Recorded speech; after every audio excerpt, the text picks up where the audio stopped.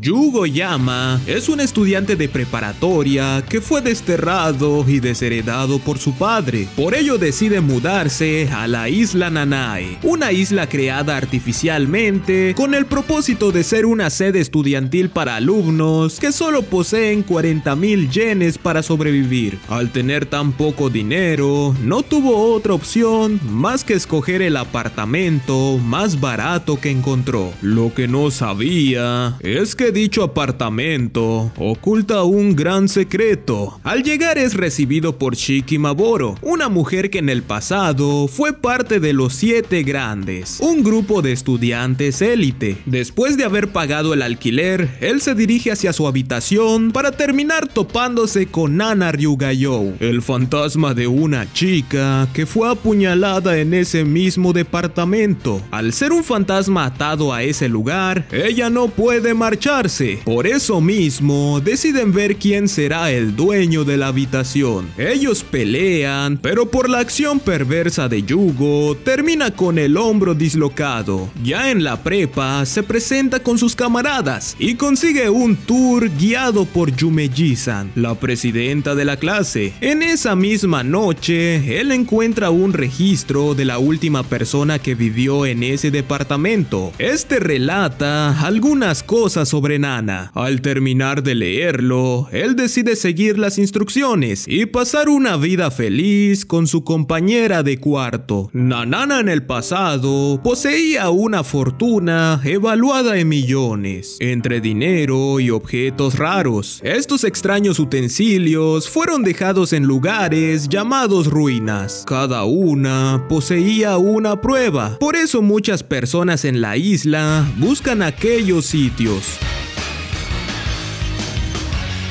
Una noche, un grupo criminal llamado Matsuri se dispuso a robar un artefacto de la colección. Su robo sale mal porque Juugo, que pasaba por ahí, se lleva el objeto sin conocer de su uso. Más tarde él le muestra el objeto al fantasma y ella le explica su función. Este actúa al igual que un detector de mentiras. Al cabo de un rato, tocan a su puerta un par de chicas. Una se hace llamar la maestra detective Tensai Kyu y su asistente Daruku Hoshino. Ellas están ahí para recuperar el artilugio. Al día siguiente, ellas dos se unen a la misma clase del protagonista. En ese mismo día, es llamada por el presidente del club de aventureros. Él acepta su propuesta y entre los tres afrontan una prueba. Después de varios intentos fallidos, logran pasarla, ingresando así al club. Aquella prueba tenía como recompensa una tetera que con solo verter agua caliente producía té. En ese instante el presidente del club Yuiga le pide algo a Juugo. Esta petición es cumplida y gracias a eso logran localizar el lugar donde se esconde una de las ruinas. Gracias a la habilidad de Tensai logran acceder. Entre Tensai, Yuiga y Juugo logran superar la prueba, pero en el momento donde el presidente toma el objeto, traiciona al par y escapa del lugar. Por suerte son rescatados, pero aquellos salvadores resultan ser miembros de Matsuri. El artículo que Yuiga robó se trataba de un bastón del mago, el cual puede realizar cualquier cosa. Para recuperarlo, Juugo decide aliarse con Matsuri. Mientras él y Yukihime van por el objeto, Todomatsu, apodado el Mil Caras, mantendrá alejada a Tensai. Él no hace esto para proteger a la detective, él lo hace para que no descubra quién es en realidad.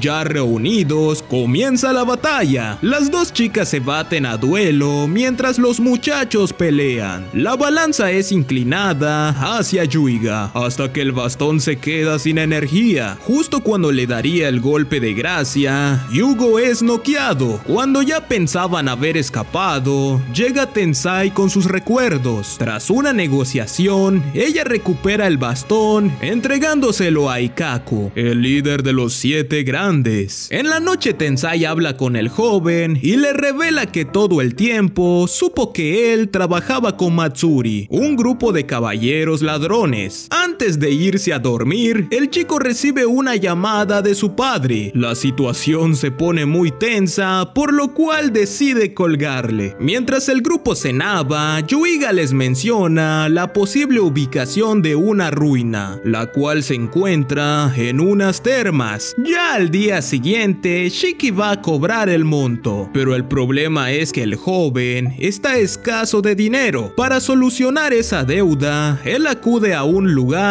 donde hay trabajos de todo tipo. Ahí es encomendado a entregar un paquete en el distrito 9 Tsukuyomi, una zona rebelde dentro de la isla. Ahí conoce a la jefa del lugar y a Tetsu, un sujeto que porta una katana. Él entrega el pedido y se va. Todo el grupo llega al lugar donde está la ruina. En ese lugar se reúnen con Kagetora Tsuretsure, el mismo hombre que noqueó a Juugo en el pasado. Mientras ellos comían, Kagetora pone nervioso a Daruku. Ya al terminar de comer, examinan unos planos para encontrar la entrada a las ruinas. En el lobby se cruzan con Yukihime. Ella finge no conocer a Juugo y tras la incómoda situación, juegan un partido de ping pong. Al terminar, todos se disponen a dormir. En esta ocasión, Juugo se ve obligado a madrugar para poder comprarle pudín a la chica fantasma. Por eso mismo, ya en el día, él se duerme otro rato. Ya con las energías recuperadas, los tres parten hacia la ruina, ya que los otros tres se habían adelantado. Al estar reunidos, ellos afrontan la prueba a pesar de la temperatura. Cuando logran llegar al cofre, toman lo que estaba en su interior, pero al regresar de su aventura, un sujeto intenta robárselos, pero afortunadamente esto es detenido gracias a la detective. Ya al regresar a casa, ellos le entregan el objeto a Nanana, para terminar enterándose que el tesoro ya había sido tomado tiempo atrás. La misma madrugada que compró los pudines, entró a la ruina para evitar que le robaran el objeto. En la noche él conversa con Nanana sobre la situación actual. Después de terminar, él se encamina donde Yukihime para hacer una apuesta. Si la gana, ella le pedirá perdón, y si pierde, entregará el tesoro. Ataques van, ataques regresan. Los jóvenes pelean. Juugo activa el tesoro para encadenarla. Después de unas palabras que aceleran el corazón de la mujer, él entrega el tesoro como disculpa, y así termina el día. Tetsu inesperadamente se une a la clase de Juugo. Mientras tomaban un recorrido por la escuela, se percatan que un profesor está regañando a Jun. Tetsu se abalanza sobre él, pero el que termina recibiendo el golpe es Juugo. Los dos se meten en problemas, pero arreglan el malentendido. Ya en casa, aparece un tipo con una mala pinta. Este deja muy asustada a Nanana. Él se presenta como Hiyo Ikusawa. En el pasado, él fue el miembro más habilidoso de la primera generación del club de aventuras y el anterior usuario de la habitación 202. El problema es que él nunca le hacía caso a la chica. Shiki decide perseguirlos, pero cuando lo alcanza, los efectos del alcohol le permiten escapar. Al regresar a casa, él habla un poco con Nanana, ya que ella estaba un poco mal emocionalmente. Al día siguiente, Tetsu, Juugo y Jun van a un arcade donde se vuelven a topar con Ikusawa. Al terminar de hablar, él intimida a la pequeña niña, pero Tetsu lo espanta. Esa misma tarde, él va por Yuiga para amenazarlo. Tetsu, Juugo, Jun y Yumeji-san salen a una plaza para divertirse y desestresarse, pero daba la casualidad de que Hiyo se encontraba en el mismo lugar. Kagetora lo sigue hasta que él lo descubre. Kagetora intenta escapar, pero a todos los lugares que llega, Hiyo lo intercepta. Al no tener otra elección, él intenta luchar, pero es derrotado y dejado en muy mal estado. Mientras tanto, el grupo se despedía para cada quien ir a su hogar, pero cuando Jun estaba por marcharse, aparece Hiyo. Por suerte llega Tetsu y la salva. Los dos hombres pelean, pero a pesar de los esfuerzos del chico, no logra derrotar a Hiyo. Jun asusta al hombre y este este se va. Al día siguiente el joven le pide ayuda a Juugo y él acepta. Y acto seguido se dirige al club.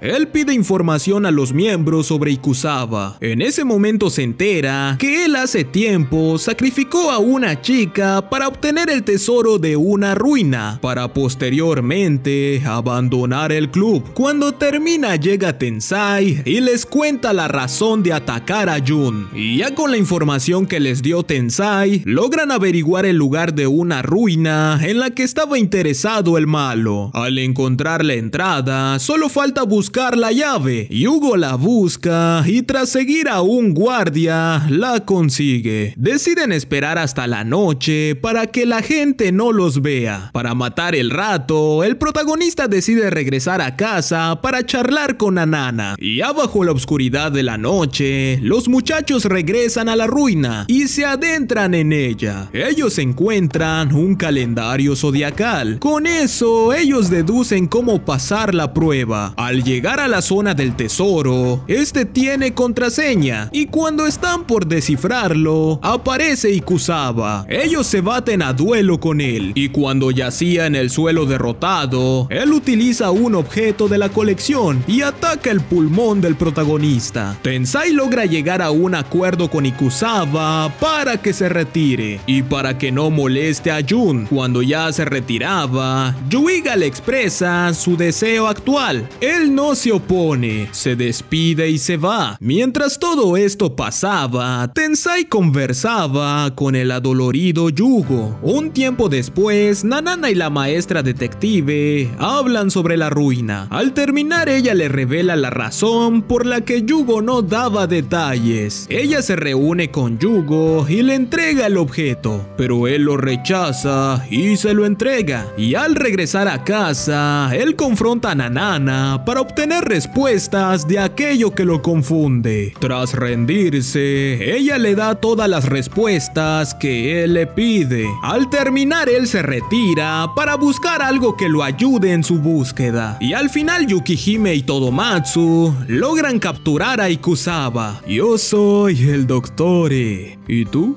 Tú eres sexy.